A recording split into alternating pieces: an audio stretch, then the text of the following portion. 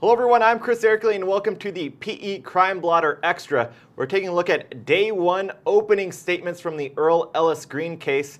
Ellis Green is being charged with the murder of Ryan Bonaminio, a Riverside police officer that occurred back in 2010. I'm joined now by the Press Enterprise's Brian Rokos. Brian, you were in court today. The big question, not a matter of guilt, but rather first or second degree murder.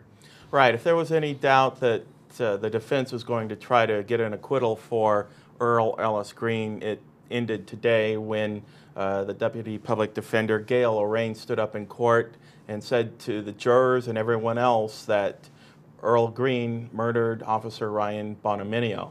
So the tactic now is she is seeking a second-degree murder conviction. The prosecution is seeking a first-degree murder conviction, and they'll want to get a death penalty along with that. So the defense is hoping for second-degree murder. That would eliminate the death penalty, and the task now for the defense is to put in the minds of the jurors some mitigating factors of Earl Ellis Green, that it was not the cold-blooded, cruel murder that the prosecution contends. And definitely some compelling testimony from the start. This morning we had Stephen McQueen. Right, Mr. McQueen is a homeless man. He did work at a church nearby, Fairmount Park, where Officer Bonaminio was killed. He heard Bonaminio ordering Green to stop. He saw Green hit Ryan Bonaminio, raising a pipe and hitting him 3 times with a pipe.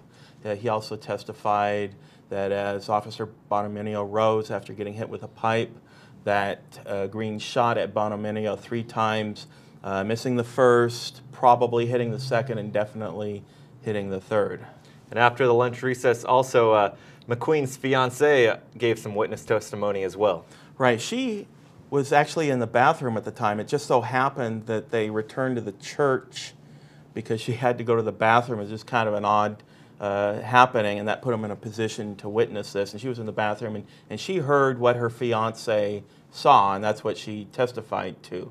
And then the testimony wrapped up with Sergeant Carla Hardin of the Riverside Police Department testifying that she and other officers discovered Bonaminio's mortally wounded body there in Fairmount Park. All right, Brian, thanks for joining us. That wraps up this edition of the PE Crime Blotter Extra. Be sure to check right here on PE.com for the rest of the Bonaminio case.